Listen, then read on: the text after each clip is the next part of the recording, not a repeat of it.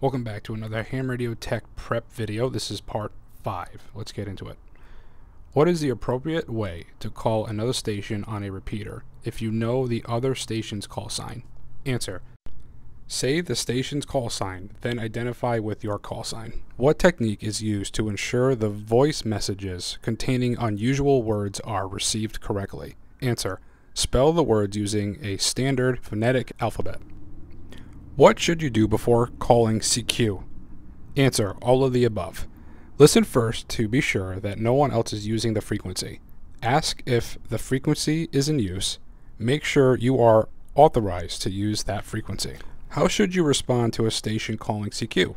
Answer: transmit the other station's call sign followed by your call sign. Which Q signal indicates that you are receiving interference from another station? Answer: QRM.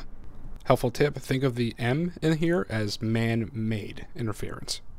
Which Q signal indicates that you are changing frequencies? QSY. Think of it like, why me? Like, why do I gotta change? Like, that's how I'm remembering it. Why are simplex channels designed in the VHF and UHF band planes so stations within range of each other can communicate without tying up a repeater? Which of the following indicates that a station is listening on a repeater and looking for a contact? The station's call sign followed by the word monitoring. What is a common repeater frequency offset in the 70 cm band? Plus or minus 5 MHz. How is a VHF UHF transceiver reversed function used?